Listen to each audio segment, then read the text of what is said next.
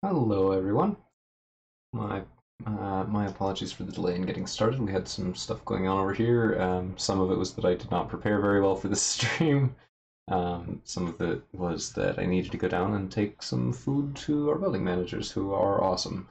Um, and that just took a minute that I didn't really think ahead that I would need to spend. So, tonight, we're going to start in on the last few figures from Jession's copy of Battlestations 2nd Edition, which I've got a couple of figures from here. So we've got the spaceship, which is just a generic little spaceship. It does actually correspond to a specific in-game configuration. But it's the only one that comes with the base copy of the 2nd edition. Right here we've got a Whistler that I've already painted up. This was like my first real triumph with dry brushing. I was very proud of this guy. I felt like he came out brilliantly. He's like a little ball of feathers, and I've helpfully labeled him the Lorax. So there's that, and we've got a Crocodilian, which is one of the Beastman critters. Based on the way I've painted him, I think I intended him to be a pilot. I did this ages ago. And then we have a Gorilloid, another Beastman, and he appears to be a scientist. I did color code all of their gear. Most of the ones that I've already painted are not here. Like the vast majority. I think I've done like 30-some of them. And most of them, all but these four here, are currently in the possession of the game's owner. So, so we don't have those here to show off. I can post pictures later once we've got the full collection done, or possibly sooner. Most of the other ones do not actually look pretty good. I'm really proud of the Diploid. That was like the first figure that I painted after I learned how to thin paint, so it's the first one that doesn't look really crappy. It's also the first one that I got, the first one that I painted after I got my first bottle of Vallejo paint.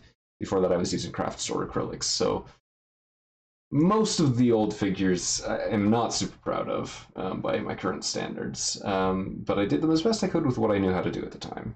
So those, essentially, I think that I did pretty well given what I knew how to do at the time, but ultimately it's not something that I'd be proud of now. I've just knocked something over. Grand.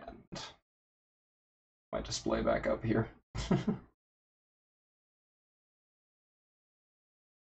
Okay, so so what we have left to do is we've got 4 humans, 4 Zoalans. We will not be doing the Zoalans tonight because they are a little bit gross, and I need to actually remove their old paint job before I proceed with them. I'm getting a lot of rendering lag right now, and I don't know why, because my computer isn't doing anything. It seems to have cleared up on its own. Ah, welcome. Tracing Steve Buscemi's outline. That's a really weird thing to say. But okay, sure. So this picture that we've got up here is okay. So sorry, we've got the Zoalans. We've got 4 of them to paint. They need some cleanup. Yeah, no, I believe you. So once I've cleaned those up, we can do those, but they're not in a condition that I can do them in right now. So I need to. Basically, I started painting them, and I did really, really badly. So I needed to clear up all the old paint, and I sort of left them out and got them all dusty. So I need to fix that before I give them a serious try. However, we do have our 4 humans, 2 each of these 2 sculpts. So we've got this guy doing his wide stance, and this girl doing her narrow stance, and we have 2 of each. We also have a suit of powered armor, which I've heard described as Tony Stark in a and a Humpty Dumpty suit, which I completely agree with. And I might actually steal somebody else's idea for that because their paint job looked really good. We also have another Beastman, the Elephantoid. This big dude with a gun in his trunk and a hammer in his fist and a fist in his other fist. We also have 3 more weird aliens, most of which are animal people. We've got the Lupinoid, who is a wolf person. That is the last of the proper Beastmen from the Planet of Dr. Moreau expansion. We also have a Meek. I don't remember what expansion they came from. Blocky. What does that mean, blocky? I'm going to go through these minis real quick. I've got one more to show off, and then we can decide what we're doing. And while we figure that out, I can also show you, show the stream whatever it is that you're trying to show me. So we've got a Meek. They're just like cat people or lion people or whatever. It's basically Lion-O.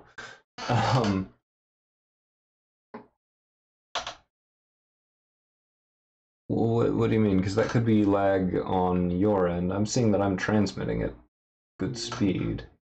So unless it's out of focus, then I don't think that's on my end. Now let's manually focus and see if that does better. So this is the one that's currently on screen. This is called a Curbite. There we go, he's in focus now. It is sort of a shrub with a bunch of legs and tongues. Curbites are weird, I don't understand them. So does that look better on your end, or? It looks fine to me. Other than obviously being blurry. So I just turned autofocus off and that.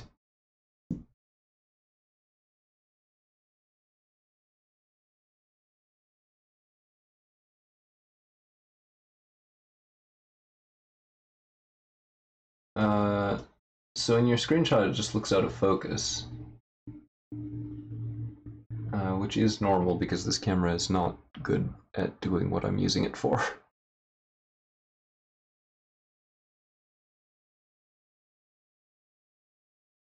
And meanwhile, we have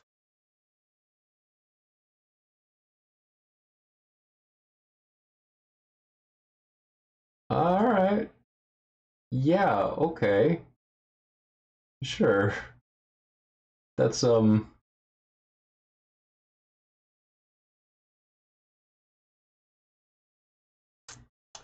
right. Well,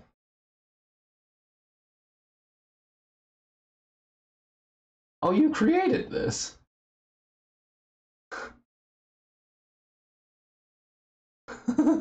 Nice. I mean, I'm over here wondering why you have done this, but I mean, I'm proud of you, I guess. Oh, you just clipped him out.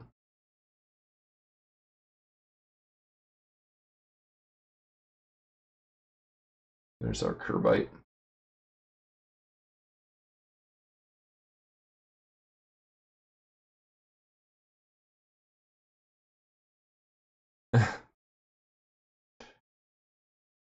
Well, best wishes for figuring out how to create Steve Buscemi. He does. Curbites have, let's see, the sculpt depicts them with, let's see. 1, 2, 3, 4, 5, 6 tongues, 6 legs, a pile of little tentacles on its head, and a giant shrub for a body. Curbites are weird.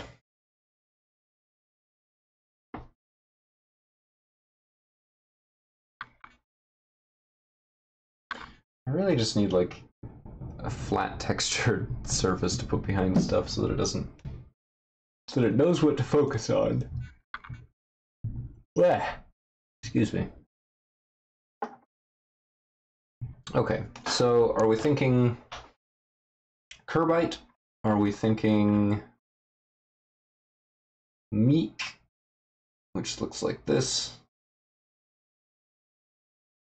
Are we thinking lupinoid? Are we thinking elephantoid? Are we thinking powered armor, which they only have in so this is all art from the Kickstarter. And then we also have the humans in addition to those. So elephantoid is our vote. Oh, sorry for the yawning.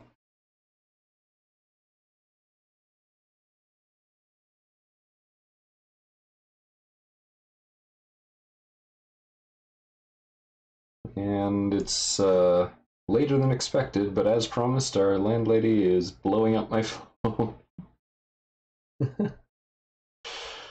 Oh boy, that's funny.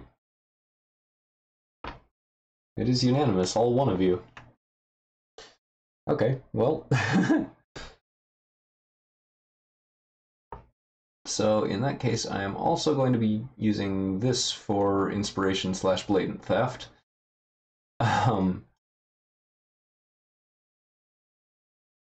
So somebody else has painted the same mini, and that's what we're looking at here.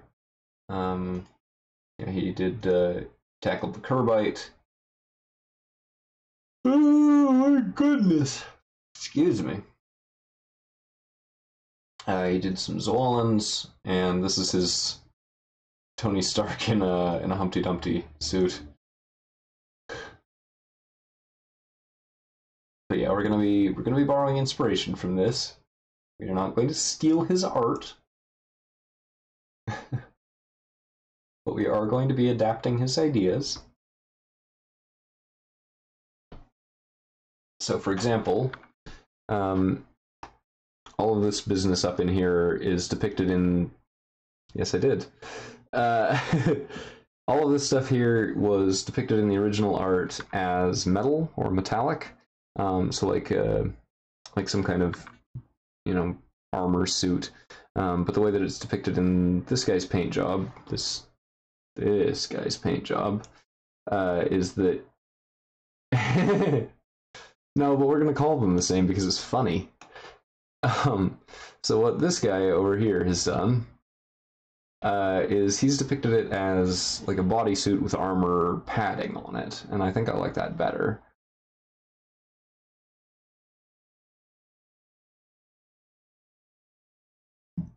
So we're gonna do something a little bit more in that style. Damn the original art. Oh my good grief! Excuse me.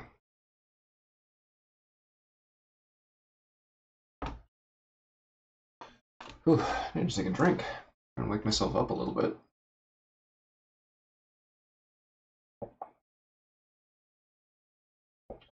Ooh. Okay. All right. So he's just gonna sit there off to the side for a second. Push these guys together and have him sitting there. Sorry. Sorry, I don't know what to tell you. I'm still struggling with side effects from my new medication, and it is making it very difficult to consistently be awake. Oh, heck.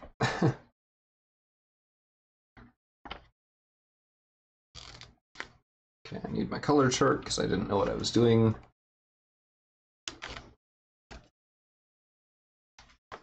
So yeah, we're gonna borrow some ideas from this art, but we're ultimately gonna base it off of this one a little bit more. He does seem to definitely be more of a marine than a scientist, pilot, or engineer on account of the giant hammer, the gun, the fisty sort of pose. Everything about him looks more like he's in the middle of a fight.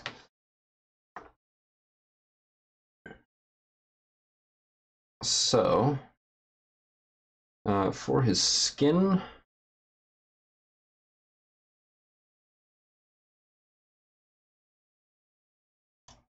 I think what we'll do is undercoat it with charred brown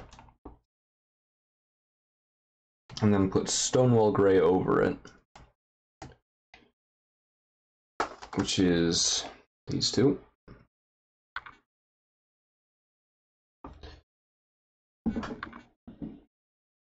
And that's going to take care of most of his skin.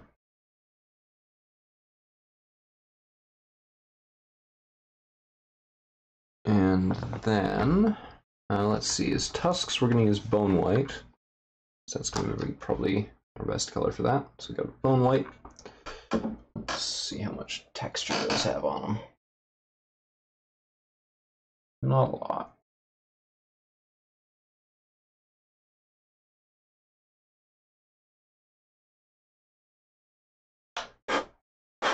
Just make sure there's no dust sitting on him before we get started.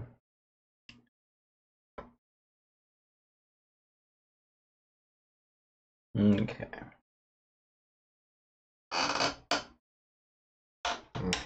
Fix this magnifier, it's sitting in a weird spot.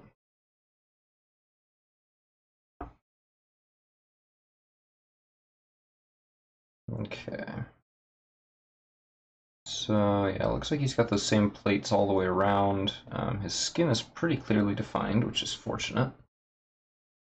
I think I'm going to paint him in a onesie. Not for any real reason, I just think it's funny. His skin, the skin on his legs has a lot of texture, but the skin on his face and arms doesn't. Which we can work with. Not perfectly, but it'll do.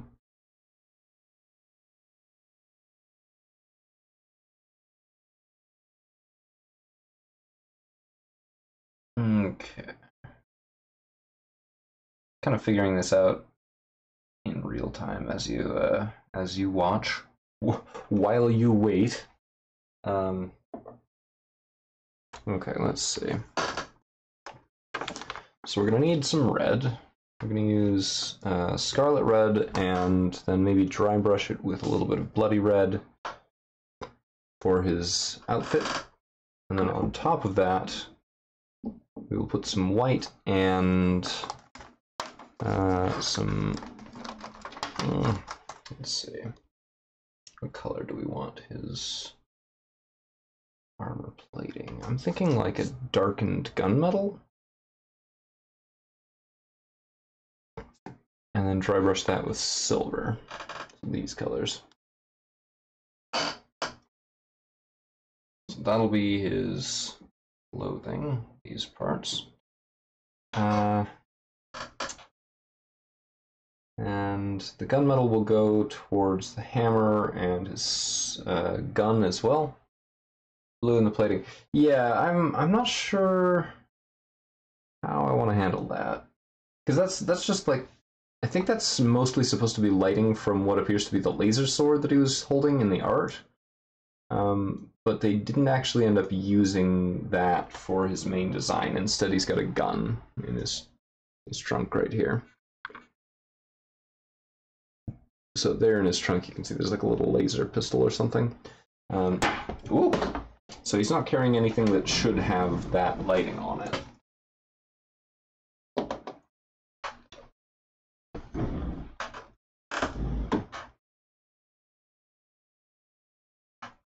Okay, let me get a little beastie here.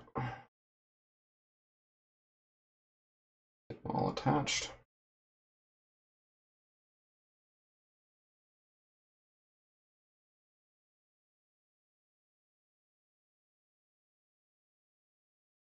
The way that we were doing the bases on these is a little bit different, because I started one way and I don't want to change it now, since all of the other ones are completely uniform.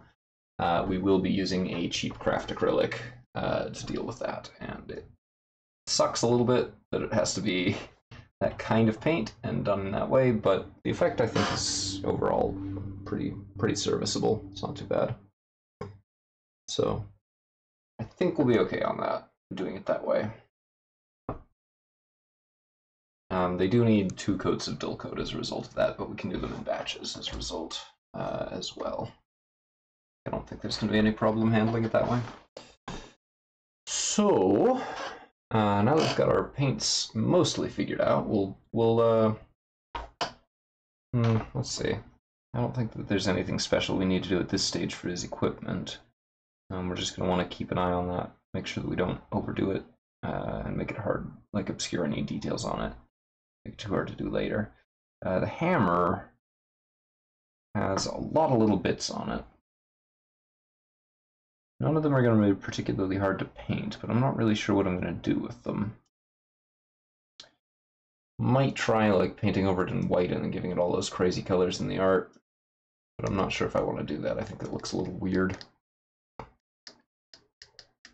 suppose we'll wait for Jesse on, and if he wants it that way, then I'll do it that way, and if he wants it some other way, I'll do it that way instead. We'll be fine. So, we'll start off with our charred brown to base coat his skin.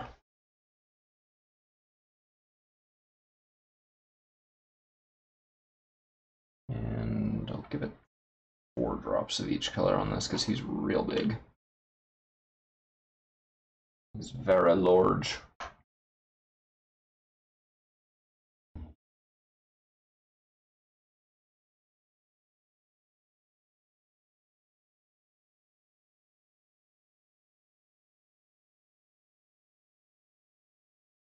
Okay. And we'll grab up our brush and a toothpick to stir the paint. Get that going.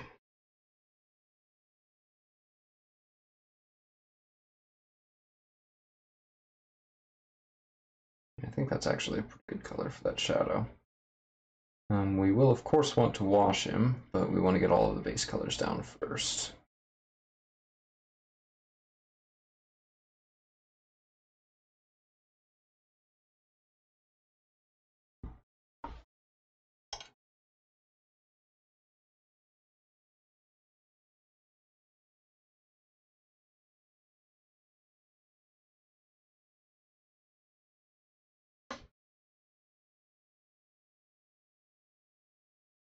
Is he dirty? Well, not yet. We're gonna cover him up with paint, though.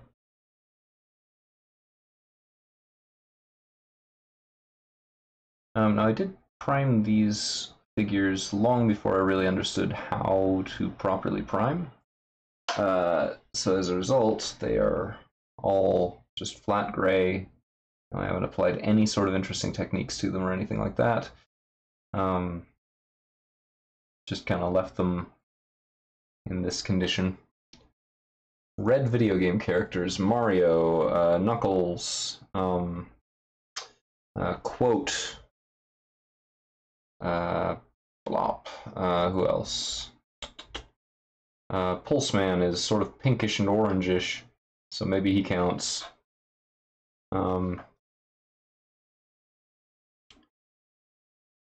Yes, Quote, the player character from Cave Story. Which is sort of a spoiler, but if you haven't played it by now, you're probably never going to.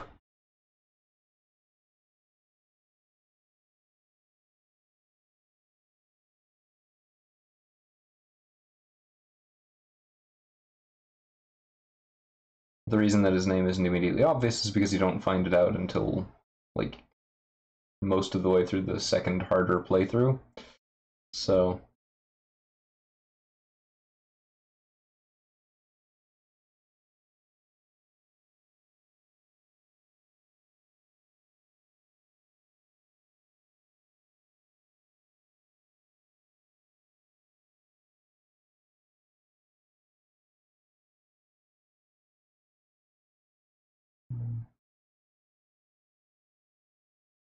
just get in there.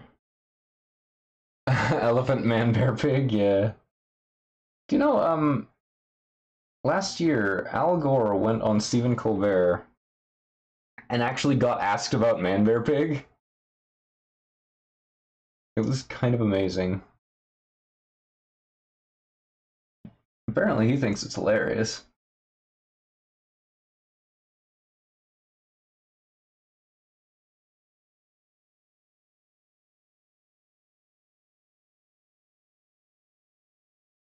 It's something from The Simpsons, which, like, I've heard the phrase a lot, but I don't really get the joke, honestly.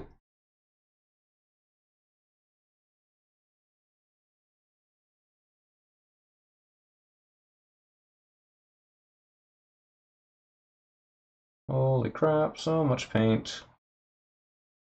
He is large.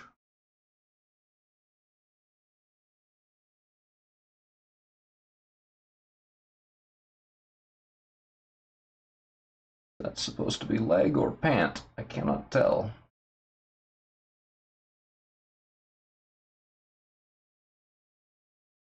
Oh, South Park.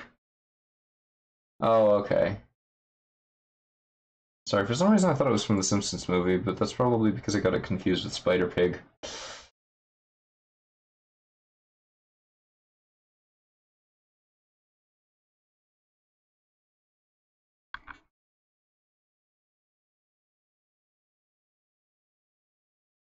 Yeah, apparently Al Gore is very tickled by that whole thing. Spider-Man Bear Spider Pig. Oh no. What have I wrought? What have I wrought?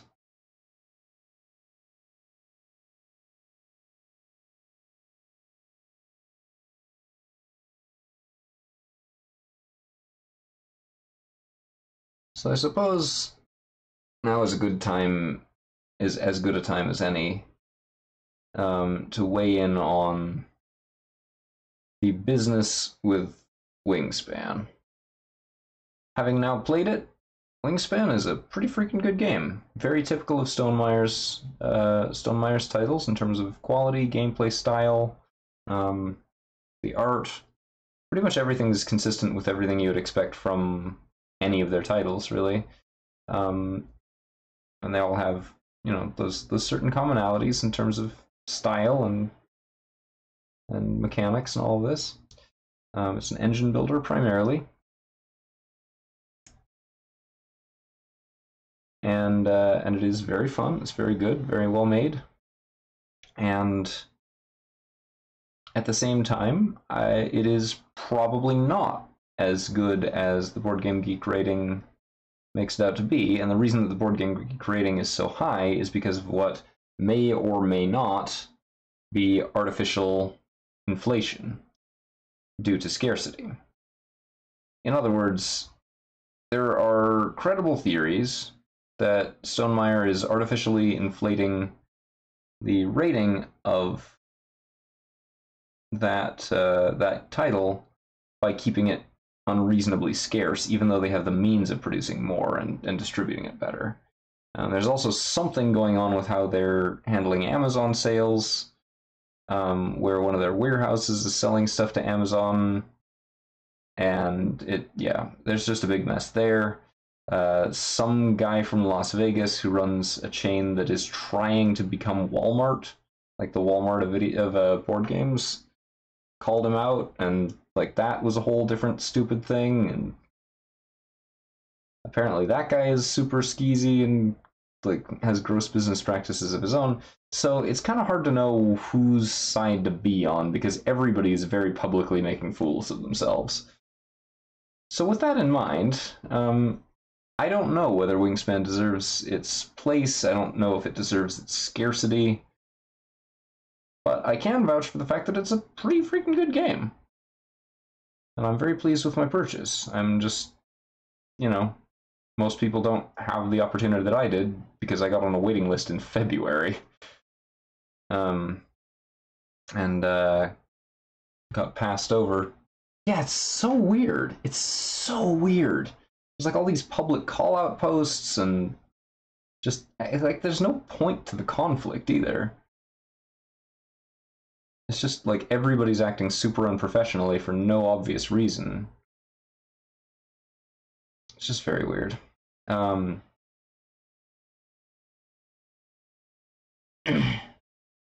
regardless of all of that, the only hesitation that I have about Wingspan is the fact that I only got it because I was on a waiting list early enough that I happened to get one of, I'm not kidding, 5 copies. that made it of the third print run of this game to our local game store. Literally, they only got 5 copies. They have a waiting list of 50, and it's a small place. Like it's not a big place. They would have more on the waiting list, except that everybody just kind of went like, yeah, I'll just wait until next year, and kind of gave up on it, which is just bizarre, because of all companies, like surely Stonemaier can muster the resources to produce to meet demand, but apparently not.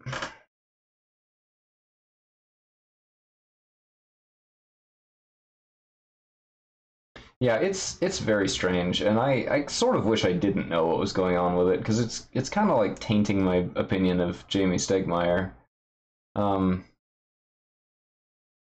And like I want to like him because he makes really cool games. It's a bit like Phil Fish with Fez. Fez is a great game, but Phil Fish is a scumbag. And that's one of those things where like you got to separate the art from the artist. I like Wingspan, and I don't know how I feel about what Stonemaier is doing because I don't really know what Stonemaier is doing yet. The truth has not come out yet, whether it's actually what he's saying it is, or if it's what the other guy says it is, or if it's something else entirely. No one knows. So like I don't have the information necessary to form an opinion on that. So I just have to wait until the facts are clear. But the games are good, and I still want to support them developing good games. Wingspan itself, from the experience that I had with it just today, because I finally got my copy of it, is really good. It's like action selection from a pool of counters that you have each round that diminishes by 1 with every round because you have to like commit a counter to scoring. You get birds, you get food, and you get eggs. The more birds that you have in each of 3 climates, or like habitats, determines like how many eggs you need in order to bring another bird into that area. So there's like that as a currency. Eggs can convert to getting more birds, like bird cards to choose from. Bird cards can be discarded for extra resources, extra like food, and then food can be discarded for extra eggs, only under certain conditions on each of those though. And then food is required to bring in each species of bird, and then each species of bird has its own like special powers that it does.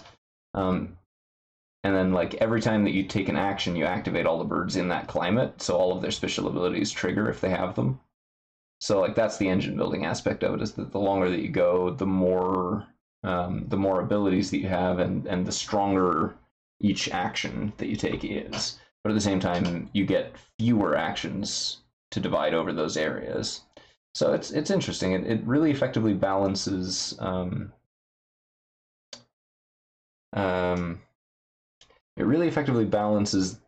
like scarcity with the strength of your actions. So it keeps things really proportional as the game goes on, which I think is really cool. There's a whole bunch of like bonus cards, secret objectives, basically, that will change your gameplay style. One of those won the game for me. And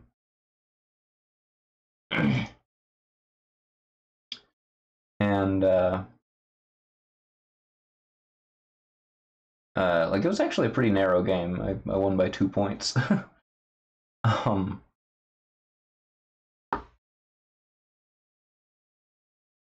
But yeah, it seems like there's a bunch of different viable strategies. How could you wingspan as birds? Well, I won with eggs. I made more birds. 4 points. Oh, I thought it was only by 2.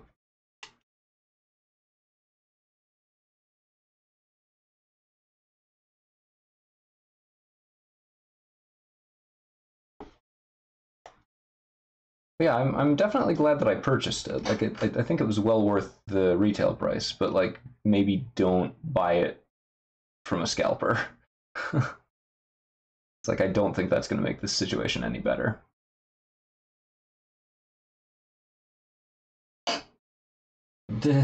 Oh.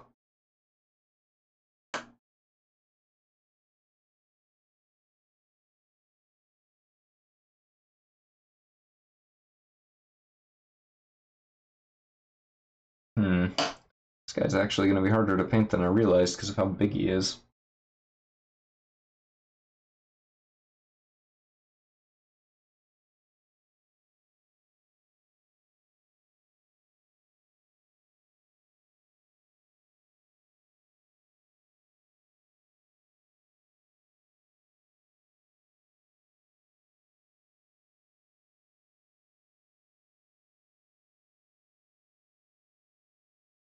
So Mel, what did you think of Wingspan when you played it? When we played it, what were your feelings on the game as a whole? I mean, I do like Scythe's theme a little bit better, but I think the engine building aspects of Wingspan are sort of easier to catch on to than the engine building aspects of Scythe, at least for me.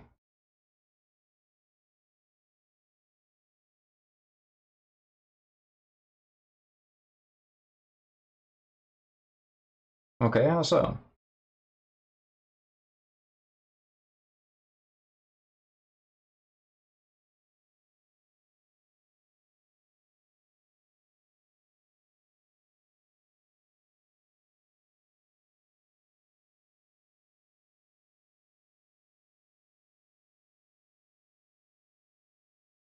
Well, what about Scythe do you think is so much better?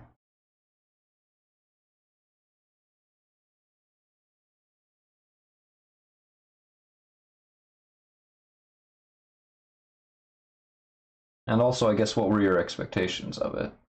Because that's definitely going to color your feelings on it. Because I personally, I feel like it does really, really well at what it's trying to do, but it's also trying to do something very different than Scythe, but like with some overlap of concept. So like a lot of the mechanics are really familiar, but I think it's trying to accomplish something very different with those mechanics. And I think it succeeds at what it was trying to do. Okay, have fun.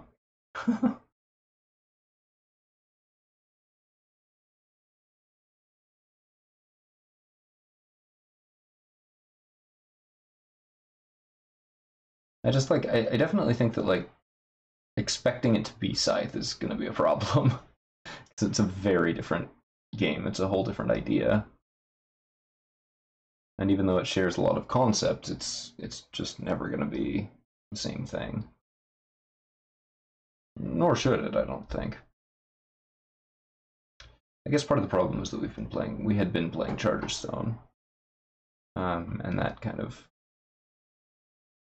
introduced a lot of the ideas that Wingspan used.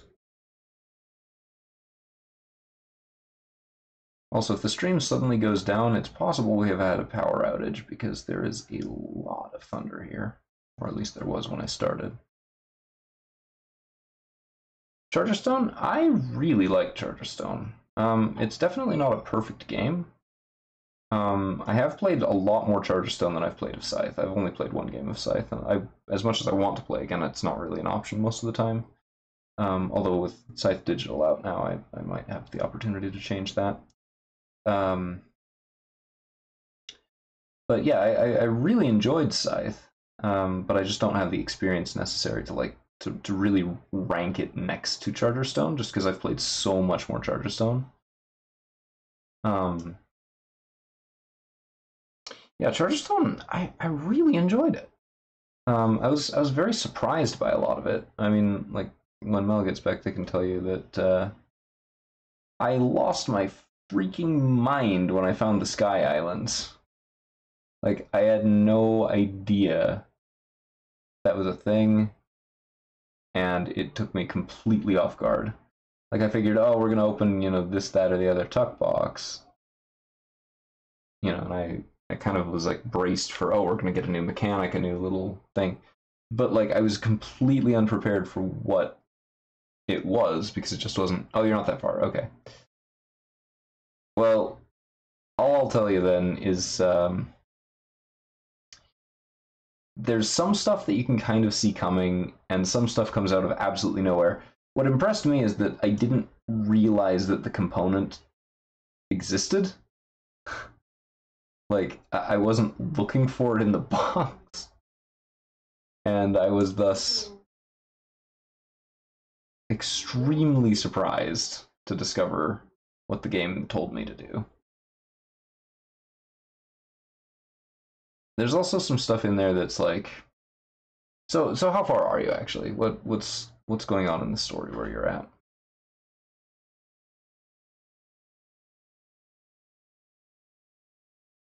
I guess I probably should have led with that.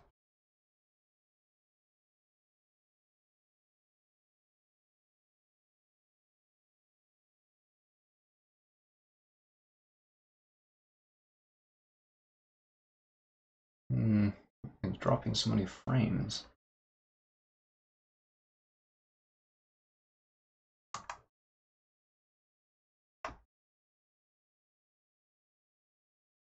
Oh, that's fair. Give me like the gist of it. What do you remember, and we'll go from there.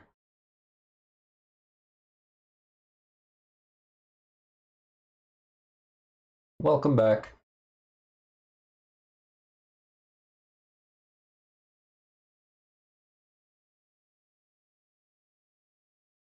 So Mel, can you just real quick verify exactly how much I lost my mind uh, when I discovered a certain component in the box?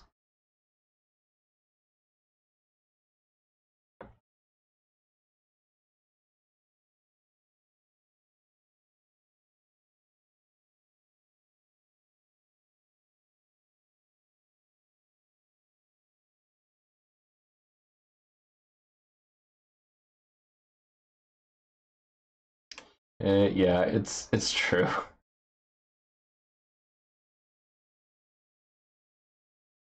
Like it's you know, it's one thing to like open a tuck box and find like, oh hey, something was in the tuck box, but this was not that, and it didn't even occur to me that it was a thing. I found out about that before I found out about Gloomhaven's "Don't open this until you feel you are ready," or like "Open when you feel you deserve it" envelope. Um, and so like I went and checked for that, and I mean, look at that, there it was, you know. Um, but yeah, Charterstone does something similar,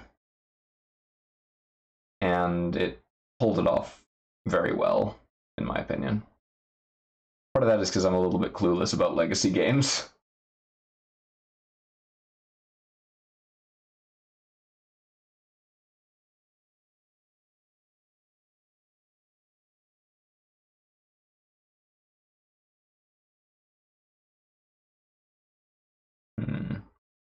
Trying to decide whether I should try and do all of his clothing assistance. Yeah, yeah. So that's gonna get you minions. There's a few varieties of those, pretty much like one for every major like non-resource thing, non-specific resource thing. Yeah, the way that it builds, I think, is probably its greatest strength. It's got so much to it, but it builds onto it really slowly. Like it waits until the player is ready to like reach for something, and then it gives it to you, with a few exceptions. You know, if you haven't gotten every minion by a certain point, it just unlocks everything for you. But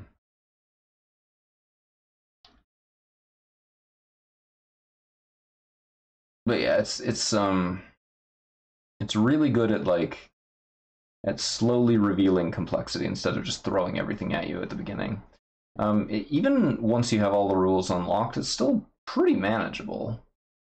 Like it never gets overwhelming. But it does get fairly complex by the end. Although, I mean, I guess I should be careful what I say, because my mom was in our campaign and found it very overwhelming from like the second game onwards. It was kind of hilarious, actually. like she understood all the rules, but had a really hard time like figuring out what moves would result in points consistently. So like she'd see one specific thing and get like really fixated on a short-term goal, and then like complete it and have no idea what to do for the rest of the game. And like, oh, I built the thing that I wanted to build. Now what do I do? Well, I don't know, Mom. What do you want to do? You know, what's gonna give you points based on the abilities that you have right now? And she just, well, I don't know. What do I do to get points? Well, just literally anything. Just do whatever. It's pretty funny. So, sort of a meta level analysis paralysis that was happening there.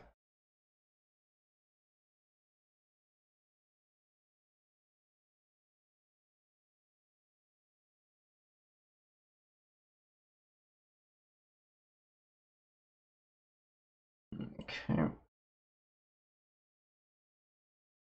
You know, I thought the elephantoid would be easier to paint than this, but he's just got a lot of really awkward angles because he's so tall. Like, it's not that difficult, it's just like hard to see what I'm doing because he's just very far away and I can't really get him any closer to the magnifier. Very strange. Oof. So Mel, you are a lot better at spoiler-free discussion than I am. So what does Jesse have to look forward to as he plays through more of the Charterstone campaign?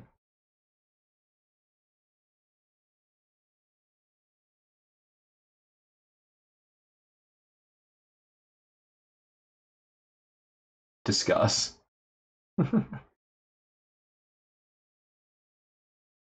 Also, since you're back, feel free to continue explaining. Well, okay, then we won't tell you. That's why I asked Mel to do it, because, like, I'm gonna let something slip. That's true. That is true.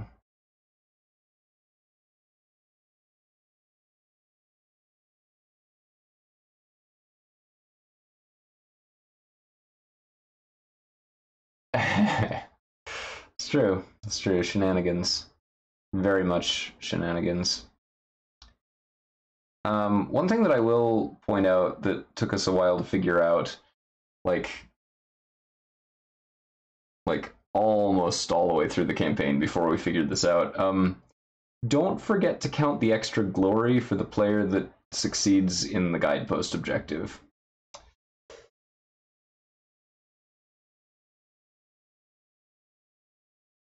Because we were in like game 9 or so before we realized that you were supposed to get extra glory for that. And then we had to like reverse engineer who had gotten what in which game, which was difficult.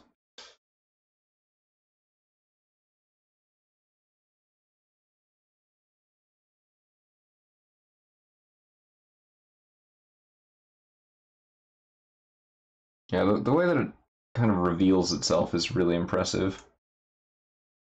And I don't, like, maybe other Legacy games are like that, but better. I don't know. I've heard people complaining that it isn't as good as, like, Pandemic Legacy or Risk Legacy, but, like, I get the feeling that maybe they're just looking for something different, you know?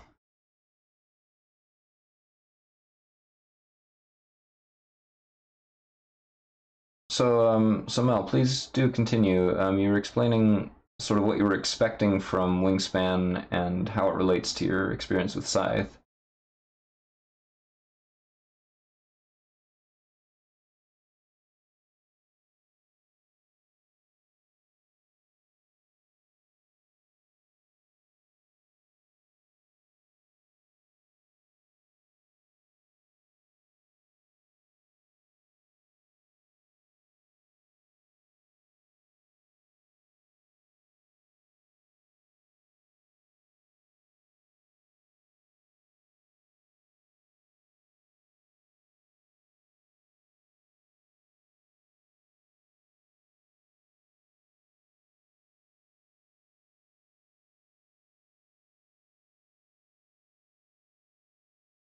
The price tag, more components are lasted longer, $40 game. Yeah, I think that's fair to say, yeah. I mean, the components are very nice, like they're very good quality, but you're right that they're not very plentiful. It is also worth noting that right now there's kind of a an external factor to game pricing, and that is that there's all of these threatened tariffs with China, which is where pretty much everything is produced, which would of course not affect the actual production pretty much at all. It just like on China's side, it just gets passed directly on to United States consumers.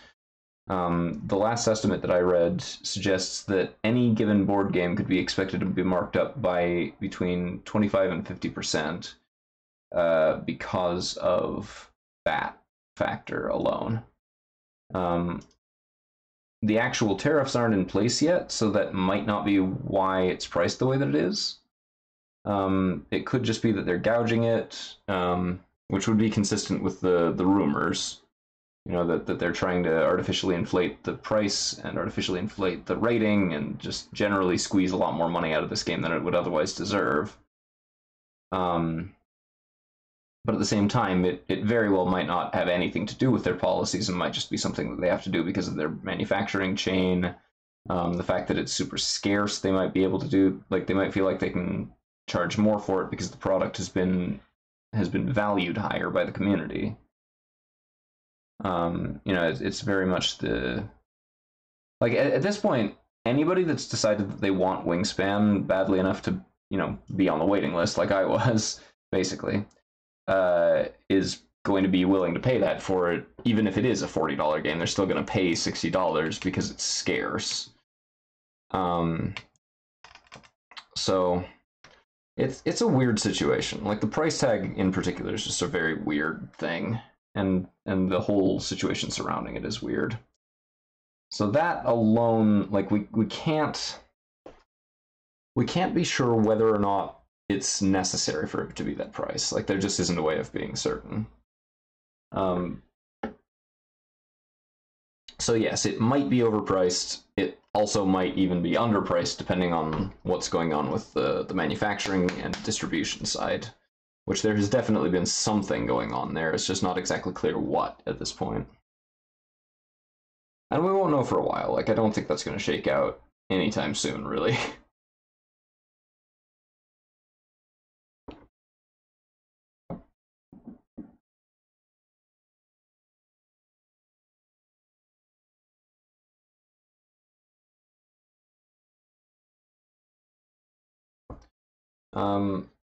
At some point, we will probably know, one way or the other, exactly what's happening, and then we'll kind of be able to answer that question a little bit more. But, you know, I'm not hung up on that so much as trying to figure out what the game is in a vacuum. You know, like ignoring price tag, because that may or may not be the manufacturer's decision or the production team's decision.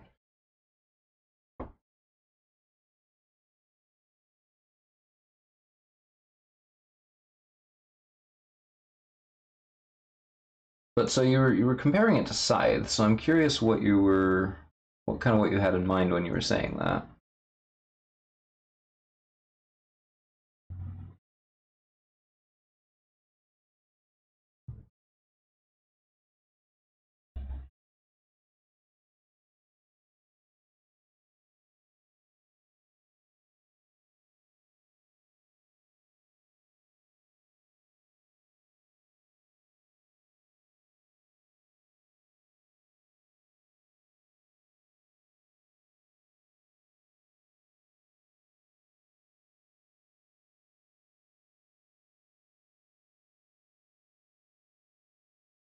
Hmm. Okay, so you just expected more density to it then? Is that about right? Is that fair to say?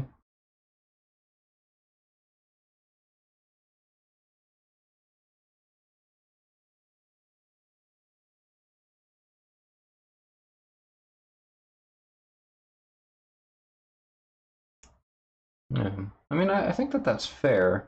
I don't think it's necessarily fair to criticize the game based on that, but certainly having a negative experience with it because of that is completely fair. I think it's important to kind of try and look at what it's trying to be and see how well it accomplishes that. You know, not just whether it's good or not, but whether it succeeds in its goals.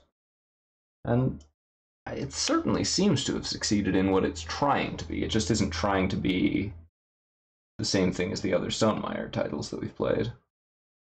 It's trying to be its own thing that's quite different, despite the fact that it shares some concepts. So I don't know if that makes it a good game by itself. I don't think it probably does. I think that, you know, it needs other factors. It needs to be fun, for one thing. But you know, I enjoyed it. I liked the simplicity a lot, actually. It made it very approachable and straightforward. One other thing that's worth remembering is that Scythe is actually not that complicated. Like there's tons of stuff in it, but there's no complicated mechanics. It's all really straightforward. And I think that's easy to overlook with how big and imposing that game looks.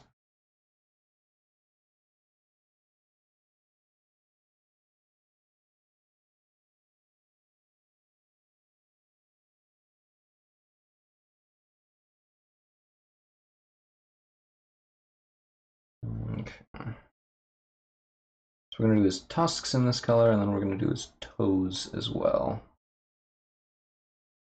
And then we'll hit his tunic in red, scarlet.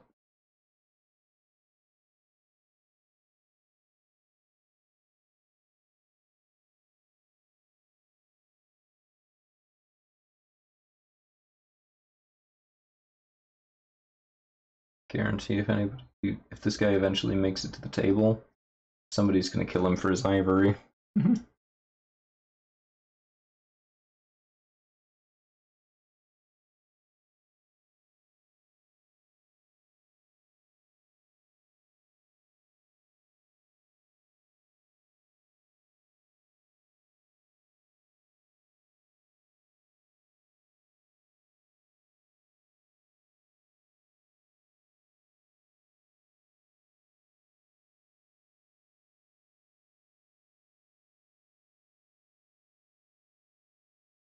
Just overpaint these and clean them up, because that's going to be easier than getting it right the first time with this color. It's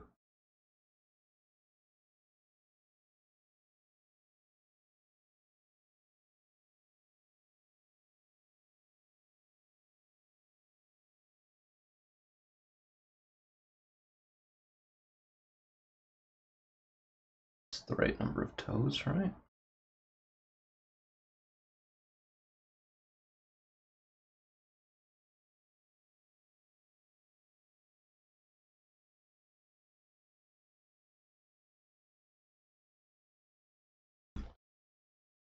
I don't know. I guess I found the approachable simplicity really refreshing after getting to the end of Charterstone and kind of going like, starting at this point would be impossible, you know, and kind of seeing Wingspan, which is it's the early stages of Charterstone where everything is like the decision space is shallower, but it's still engaging. So yeah, there's a lot less stuff to do, but like I don't know. I don't know. I found it a lot more contemplative and like pleasant in that regard.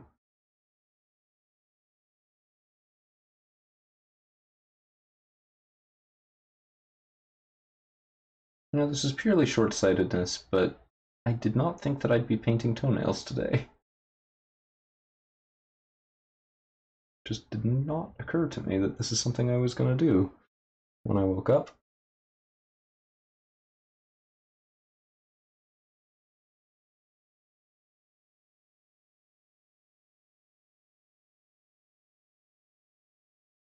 But honestly, as weird as it sounds, I expect to paint toenails every day. Yeah, as weird as as weird as this might sound, like this painting elephant toenails to me, like just intuitively seems much more reasonable than painting my toenails or like people toenails. Oh man, what kind of a life do I lead where this is more normal than what everybody else does. Uh, don't get me wrong, I like it that way, but sometimes you just gotta have these moments of self-awareness and deal with the fact that you're weird.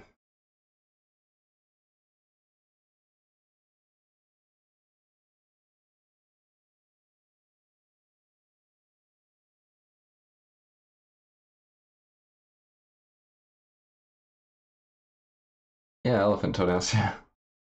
Just very, very typical. Very ordinary. Definitely not something a weird person would do.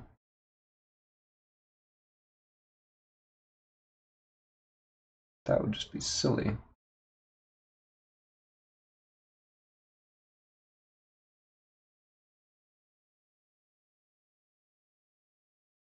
What is this, a circus?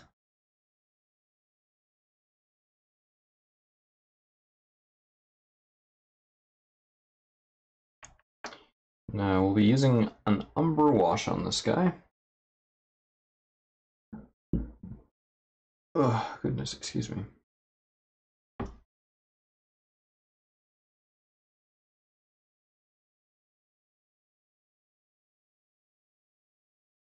Some quick touch-ups.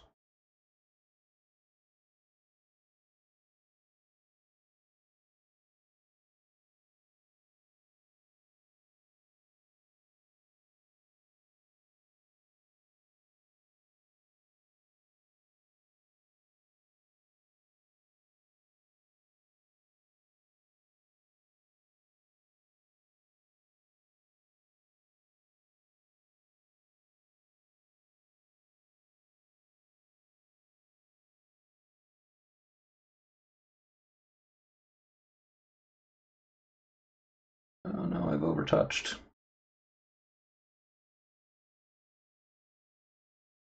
It's okay, I can touch it up in both directions. It's fine.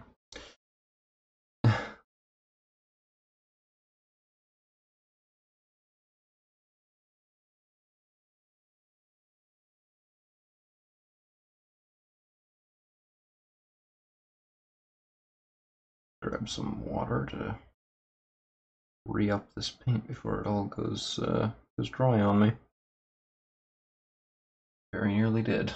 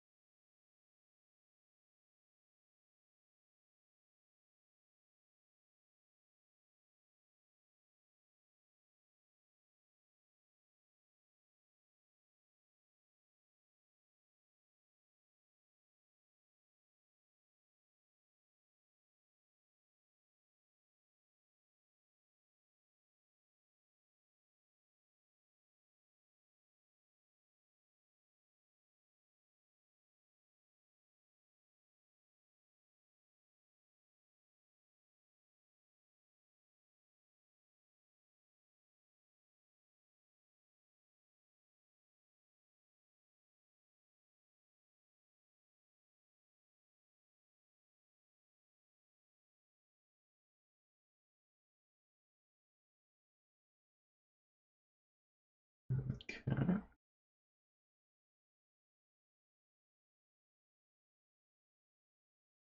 Just about got that.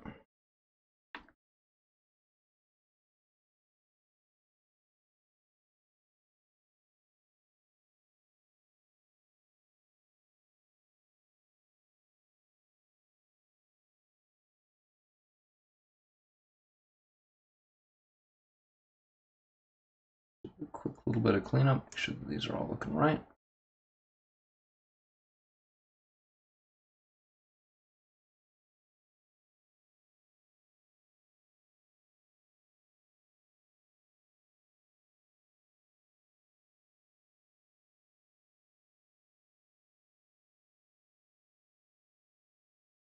Then we'll move on to his shirt. This time I think I want the metal bits to get washed as well, which is not something that I've typically done on the other pieces that we've worked on during this stream.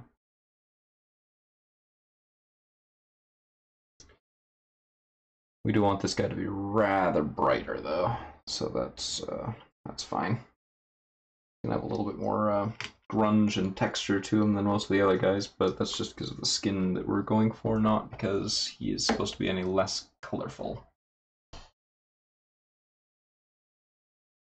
So we're going to go with Scarlet Red and Gunmetal, respectively, for those parts.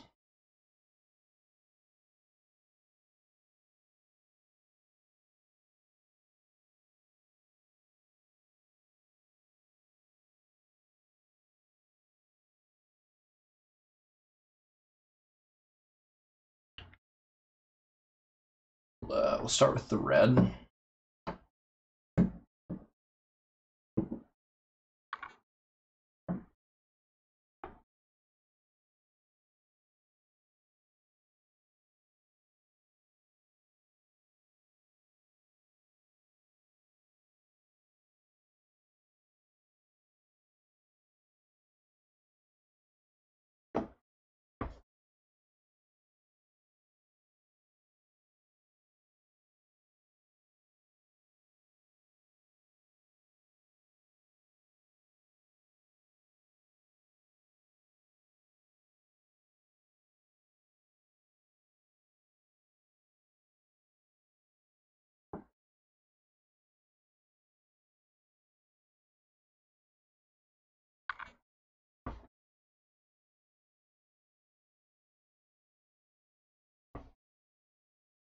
All right.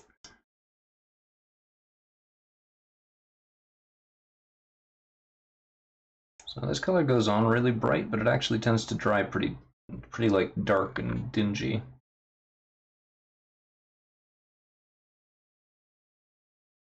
So I will not be surprised if this ends up looking a little bit gross before we dry brush it with the bloody red, which is going to be a lot brighter.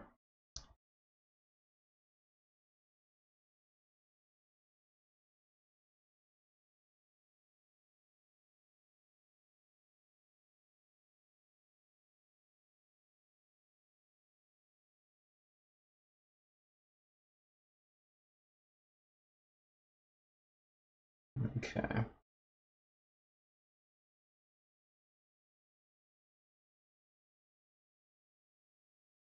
So it looks like he doesn't really have any armor underneath his arms. It's all just around the front and back, which does make this a little bit easier. And, bonus, he doesn't wear pauldrons, so I don't have to paint any more pauldrons tonight.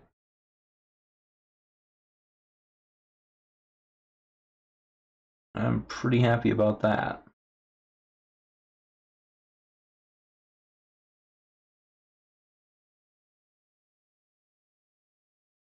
Add some pauldrons. No, screw you. I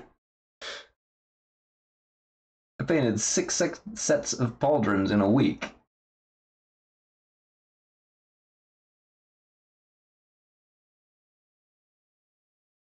Don't make me paint anymore.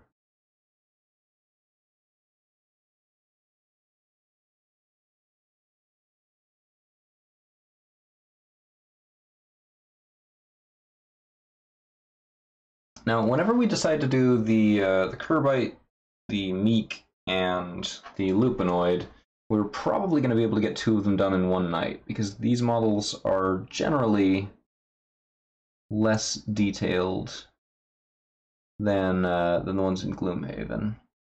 Particularly between the Meek and the Lupinoid. I think we could probably do both of those in a night.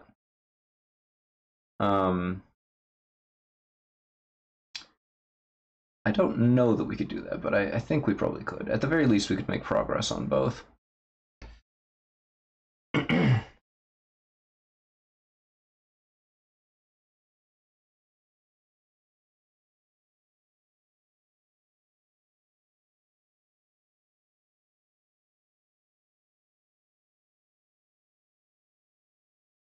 But yeah, this guy's probably going to take us all night, just because he's very big. His paint scheme is going to be pretty simple, especially compared to what we've gotten used to lately, but he's just very big, and it takes a while for the paint to get everywhere that it needs to go.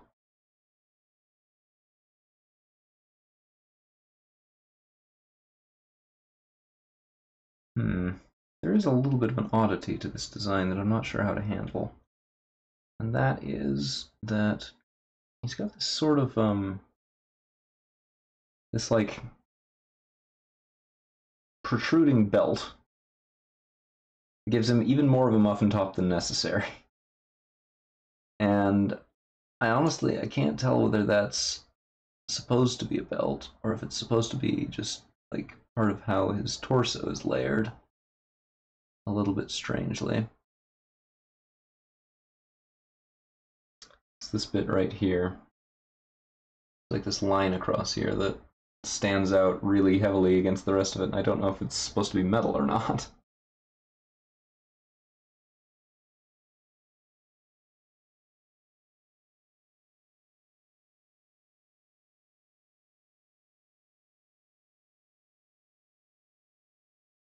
Yeah, I'm actually really liking the look of this guy so far. Simple, but effective. Definitely clearly communicates what he's supposed to be and what he's supposed to be doing. So, I am happy with it. This bit here on his butt, I'm pretty sure it's supposed to be fabric even though it's raised, because it crinkles like the rest of the fabric around it. And there's like texture that carries over from one spot to the next. So I'm pretty sure that's supposed to be just pants, even though it's like a raised square panel and looks really weird as a result.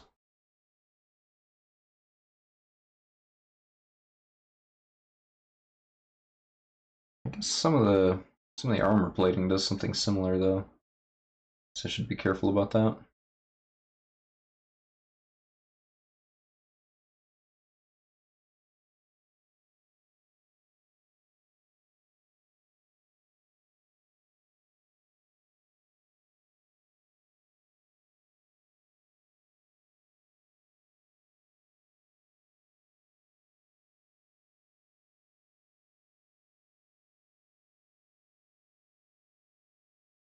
He has a large bottom.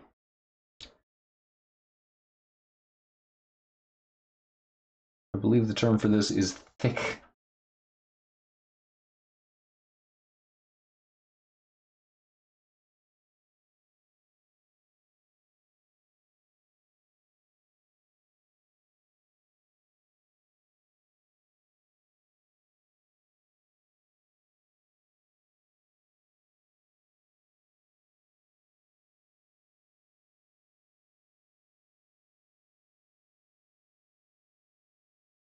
Built for stealth.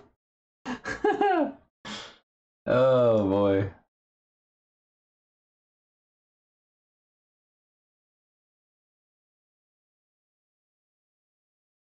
Just last night we were watching the Pine Sauce Corruption Stockpile 13 where he makes the dummy thick joke, I think 3 separate times just in the highlights video. Admittedly, it was pretty fitting each time, but the, the very picture of stealth. Oh no, it's so bad. Felt like fire. Yeah, I mean, he did mention, he did invoke that meme and other similar phrases many times.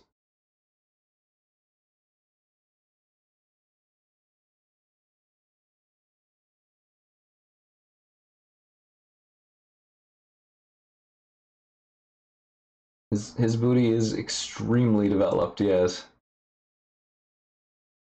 just it's just hundreds of pounds of muscle. This guy.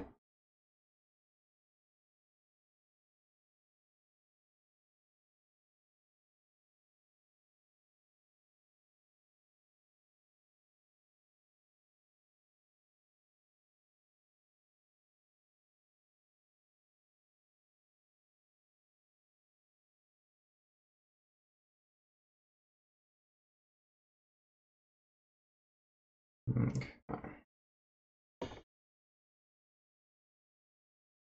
He's just so big. So much paint is going on to this guy.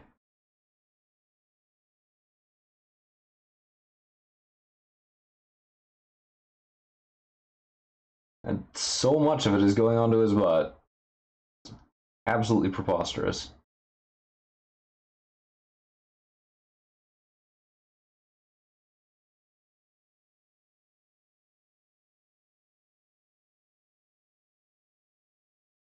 The butt is taking up all the paint. Yeah, all the red anyway. I like this idea of him having a onesie. Too much for me to abandon it, even though it's impractical. For posterior. Yeah, I mean, that's a pretty good way to explain it, actually, yeah.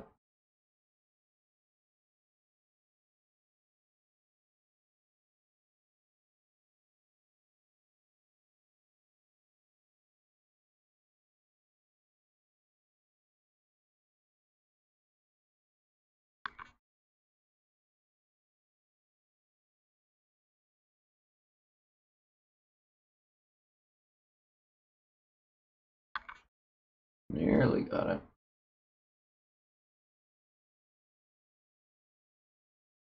Okay, that's one pant leg done. Holy crap. There is so much pant on him.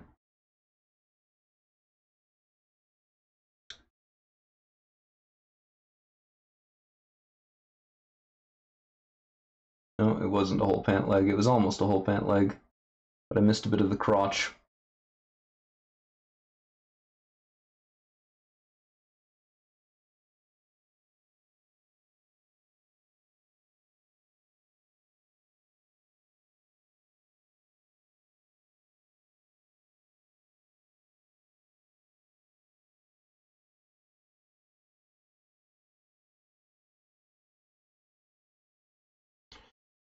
Okay. More red paint.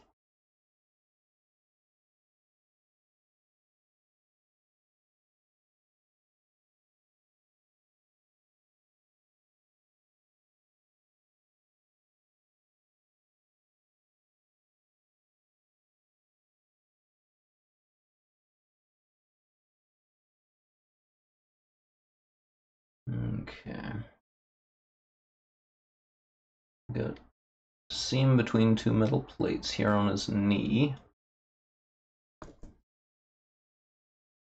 And we got something similar on the other side.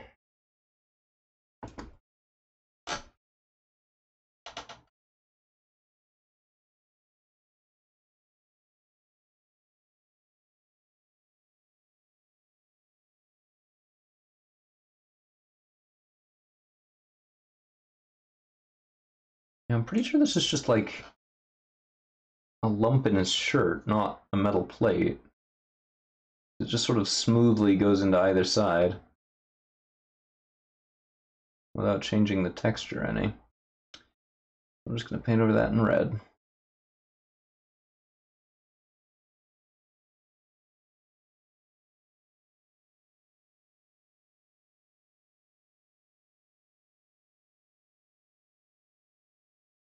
Get that armpit all painted up. And polish off the other side of that. Other armpit over here. We got most of earlier, but didn't quite finish.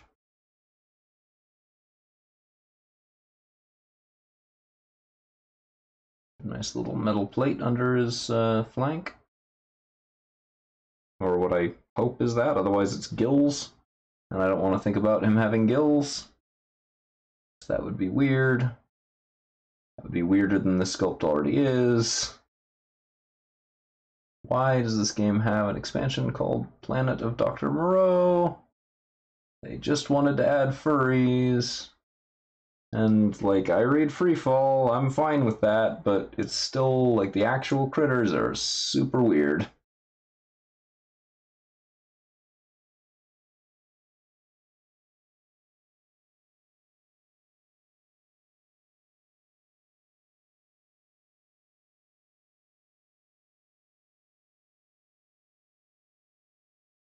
I'm okay with gratuitous furries in space.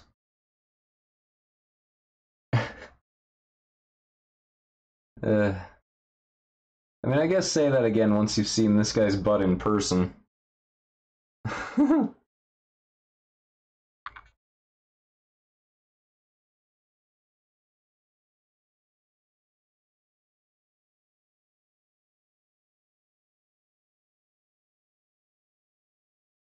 I mean, you were the one that managed to find Vor in a coloring book within like 10 seconds of opening it.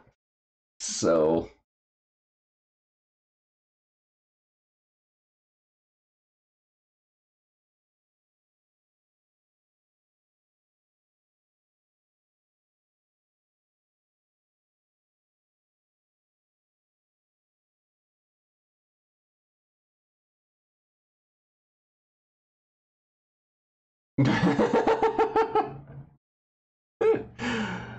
Oh man, I believe the exact phrase he used was, I opened this coloring book to a random page, found Vor, I'm out.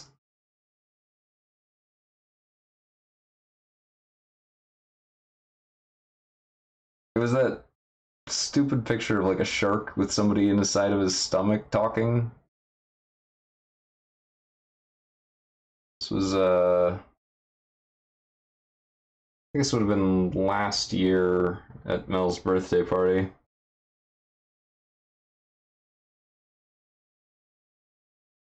Yeah, one of those.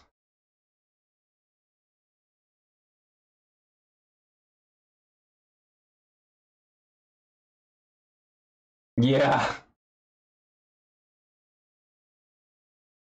And memory unrepressed.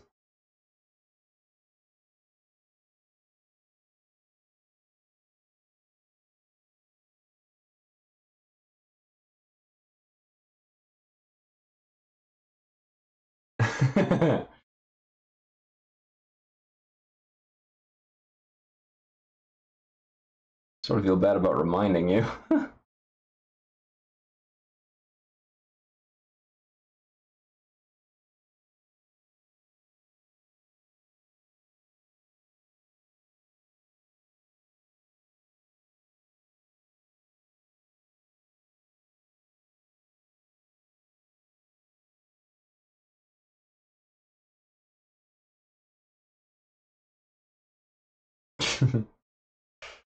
Alright, well, if we're cool, then all's well.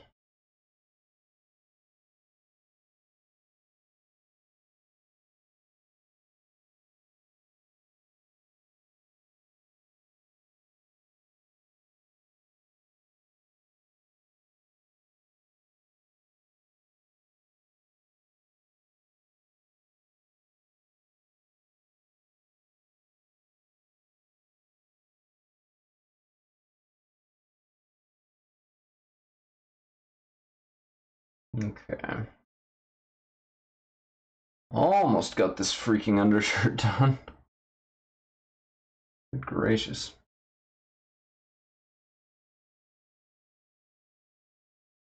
I am overpainting a whole bunch because I don't want to deal with like getting a detail brush to go between these areas.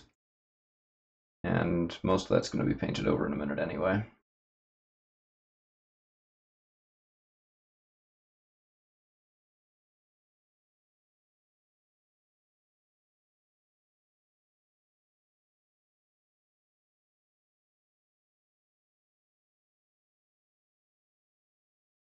Hmm.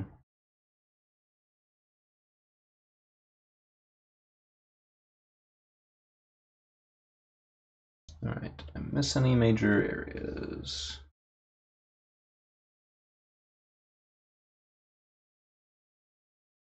Did I miss any minor areas? Just the one. Actually, it looks like I didn't miss it, but I painted it over brown, so it faded out a little bit.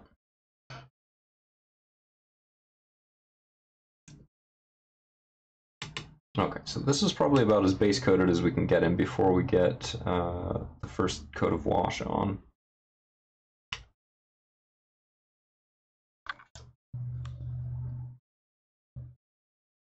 So let's get us a bit zoomed in. Or focused in, I should say. So he's going to get a coat of the Umbra Wash, head to toe.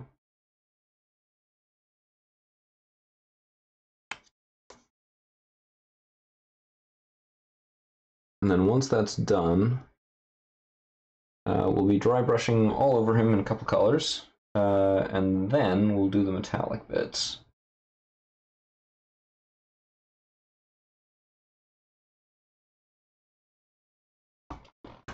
Big toes, yes. Large toes. Let's see, Umbra Wash.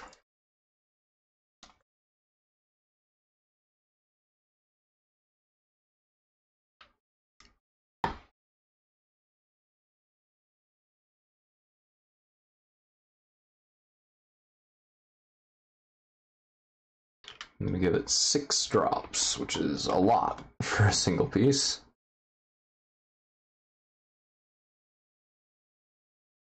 And then once that's done, once we've got that done and dried, then we will also go over his skin with a pale gray wash as well. But we're going to apply a bit less of that. And we want to use a larger brush for this as well because he's big.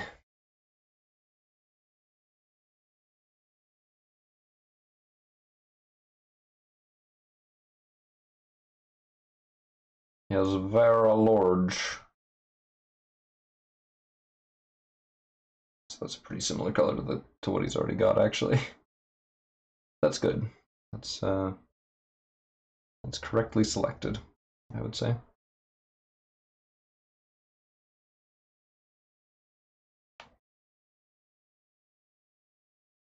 We probably really only need to do the red and white portions with this wash. The rest we can probably get by with just the pale gray skin.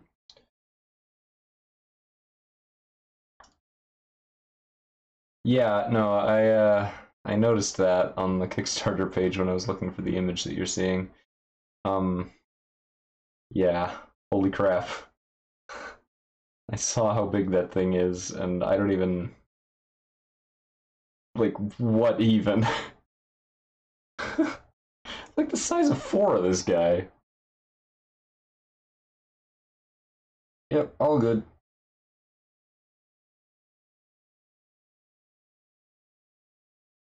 Feel free to listen in, but you don't have to.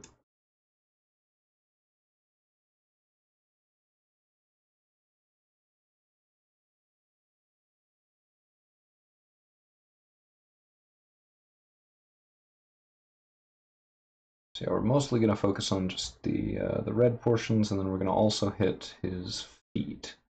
I don't think we need to do too much with his arms and legs and head, just because it's already a very similar color. I don't think that's going to add much.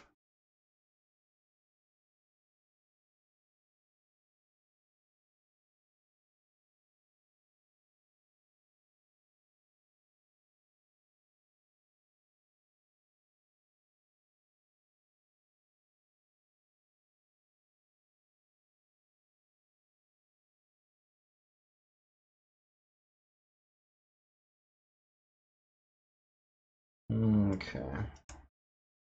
Let's hit the toes.